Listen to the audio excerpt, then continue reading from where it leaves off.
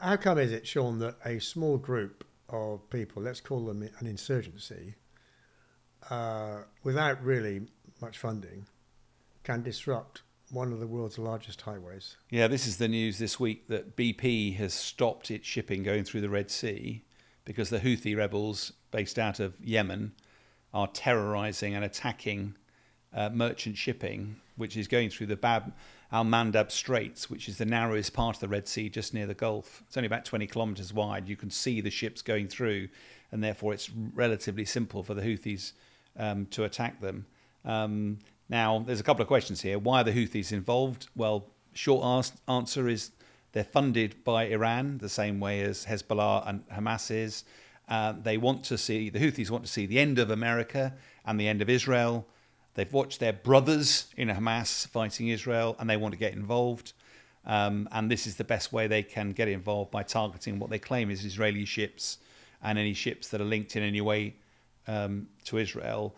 Of course, it doesn't stop global shipping, because one way from the Mediterranean is through the Suez Canal, down through the Red Sea, through the Bab al-Mandab Straits and into the Persian Gulf. You can go all the way, the long way around Africa, past the Cape of Good Hope. But it takes an extra 2 weeks to do it, adds 30% to the cost of it.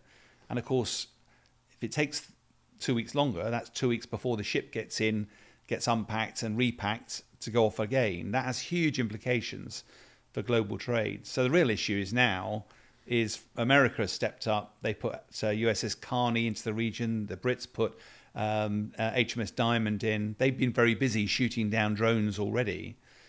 But at the moment, and they've announced an initiative called Prosperity Guardian, which is other nations coming in to provide military support for merchant shipping. But the real question here is, yeah, you can provide an umbrella for merchant shipping, in which case Houthis will just keep having a go at you. Eventually, attack is the best form of defense. What's going to happen? Is America, are the coalition going to start attacking the Houthis? That might be very difficult to do, but what looks much more likely, it's happened in the past, is where the US attacks Iran, i.e. the people funding this, the puppeteer rather than the puppet itself. And that would have a grave risk of escalating this conflict beyond the Israel-Hamas border.